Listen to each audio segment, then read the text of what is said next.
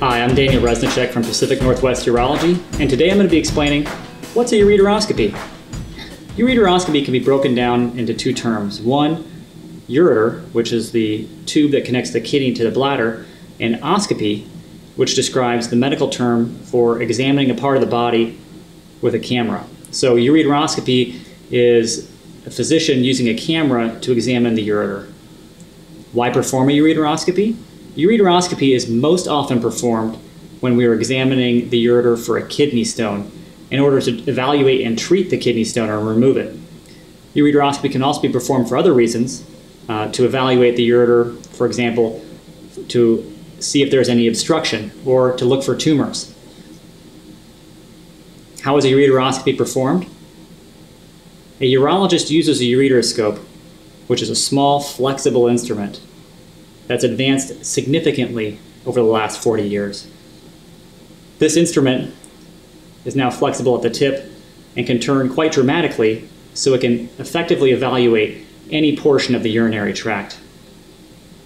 This procedure is performed typically under general anesthesia in an outpatient surgical setting.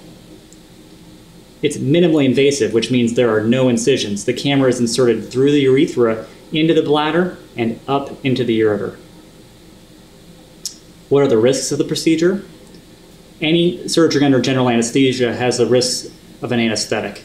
There are also some minor risks, including damage to the urethra, bladder, or ureter, although these are quite rare.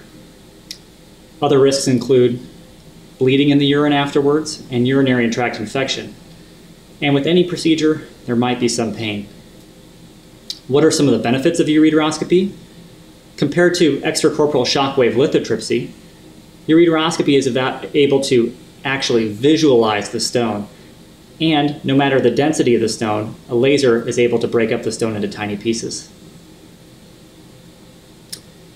What are some of the risks? Compared to shockwave lithotripsy, ureteroscopy is minimally invasive, while shockwave lithotripsy is oftentimes a non-invasive procedure.